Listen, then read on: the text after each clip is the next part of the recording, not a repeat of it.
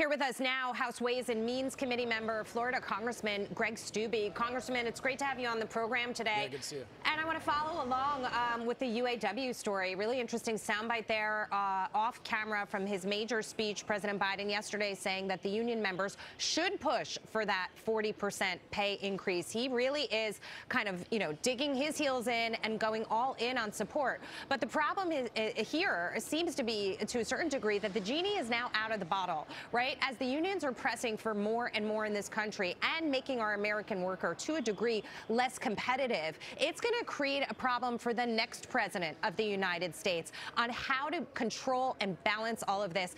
As we're competing with China, giving auto workers a 40% pay increase is not going to help us get where we need to go.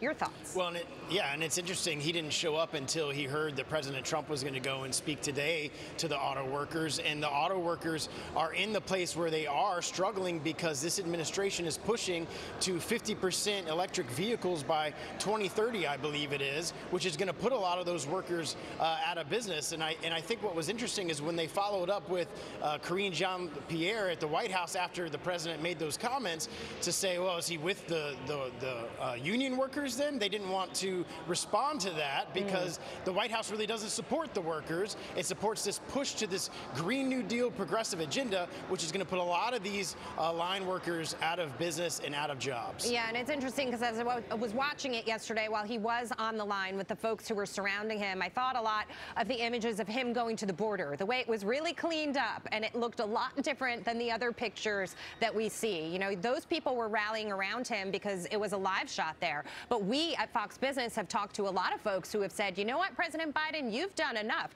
You've driven inflation up to 9.1% when it was at its peak. You're part of the problem here. And as you mentioned, you're the one pushing green energy, which is going to eliminate our jobs.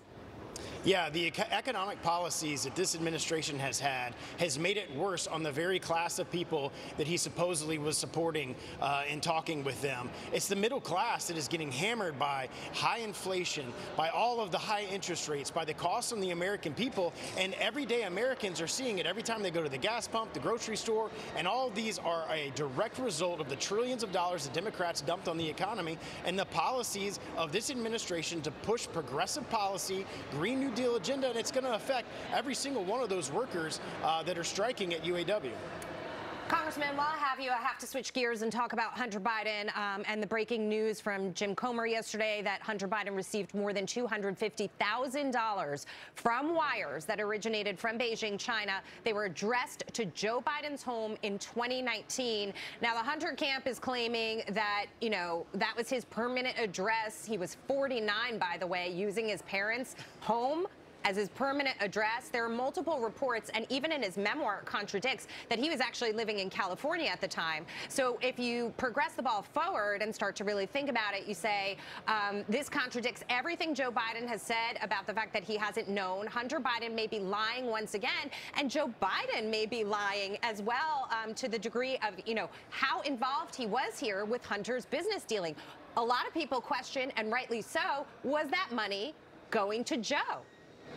Yeah, a lot of facts that have not changed is the lie to the American people that Joe Biden said that he had no knowledge of his son's business dealings. When we know for a fact between testimony of his business partners, that's not the case. The argument from the Democrats have been, oh, Joe hasn't gotten any direct payment, but the Biden family has gotten over $20 million for actions that Joe took as vice president or now as president, like the things with Ukraine. Bob Alinsky testified to all these different things. The evidence is overwhelming. And I think as we move forward, and hopefully the House and Comer will subpoena Hunter Biden's financial records to see where all that money came into all these shell companies that then went to Hunter Biden, where did that go after that? A lot of good questions. I'm sure Congress will follow up. Congressman, great to see you. Thank you so much for being here today. Yeah, anytime. Looting spree.